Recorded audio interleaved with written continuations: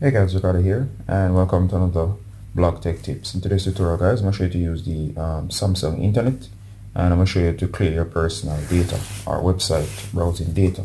In order to do this, guys, or why you may want to do this, in cases where your device or you have browsed a lot and you do not want that history to be kept, you want to clear the browser site history and so on, you can do this. So go ahead and launch the browser.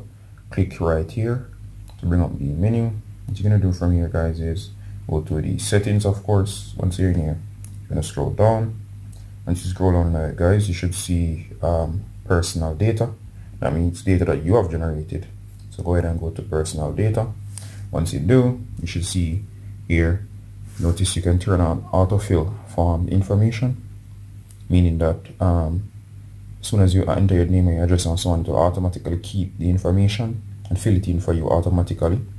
You can customize username and password information. You can use secret mode settings, or of course this one will clear the information from your browser. Go ahead, this one. So go ahead, the first one, select, and it will show you that it will clear their browser, which is basically your history, your cache. Save passwords, you can check those as well. You can check autofill this as well and hit delete. Once you do that, guys, it will simply clear your browsing history. So simply tap and it will delete. If you change your mind, you can always go back. Alright, just showing you to find that option. So that's how to find it on your Samsung browser. Alright, if any questions, please ask them below. As always, Ricardo Gardner. See you until next time. Bye, guys.